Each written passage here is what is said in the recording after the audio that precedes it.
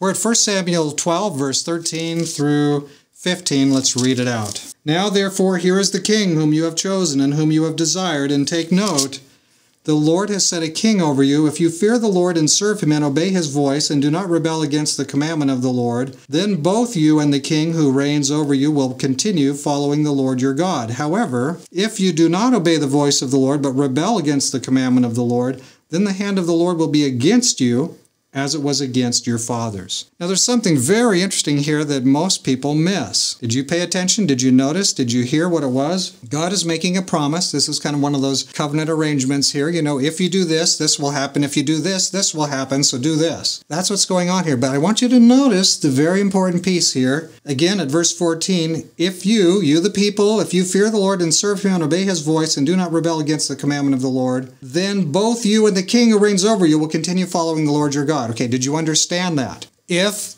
the people are obedient, people on the broader group size are obedient to God, then their leaders will be obedient. See? But then we heard part 2, right? 15. If, however, you do not obey the voice of the Lord, but rebel against the commandment of the Lord, then the hand will be against you as it was against your fathers. Do you see what's going on here? We often blame our leaders, don't we? It's the president's fault. It's the conference president's fault. It's the president of the United States' fault. It's president whoever's fault. We have bad leaders. If we could just dump these leaders and get the right leaders, hey, we're all going to live happily ever after. You know, kumbaya. But what do we see here? It's the broad-scale obedience of the people, or disobedience of the followers of God. If the people are obedient, their king will be obedient, things will go well. If the people are disobedient, then things are all going to go south very quickly. So instead of looking, and you can have problematic leaders, certainly so.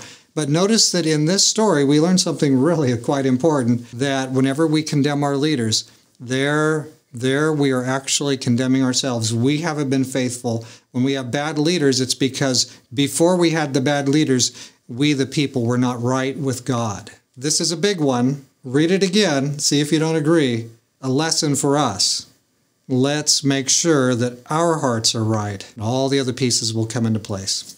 Why don't we pray together for this thing? Dear Father in heaven, many times we have looked at other people as the problem, and yet we see here that you are calling us to accountability, your people on the broader scale. Help us to be right, help your church to be right, help us to be seeking you, and then we know that you'll provide leaders that will also be on your side. But if we have issues in the leadership, it's almost certainly because, Lord, there are issues in our hearts. Help us to return to you, we ask in Jesus' name. Amen.